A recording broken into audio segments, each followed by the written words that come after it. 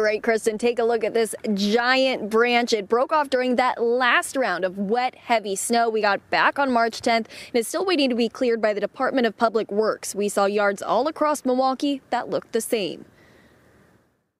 My daughter, she would like to come out here and play, but with that tree out there, that's just not a good thing for her to be playing with. So, gotta stay in till the tree's up. Giant tree branches down in people's yards. Milwaukee's Department of Public Works says it got 2,300 reports of debris in the wake of the storm on March 10th. I think it's a situation where they're just short on resources, and that was a pretty significant storm for our neighborhood anyway. Are you worried about what more could fall down?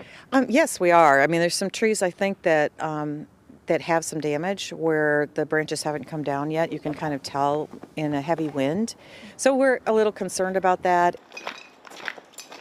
All available crews are on standby. The last storm left tens of thousands in the dark. That's why We Energies is staging crews just in case branches come down on power lines this weekend. Was that the biggest response that you guys have seen this year in terms of power outages? It was definitely a very large response. We had to call in mutual aid crews from sister utilities in the Midwest to come in and help us out with that. That's a really great and unique thing that utilities do, is that we help each other out when significant weather impacts our system.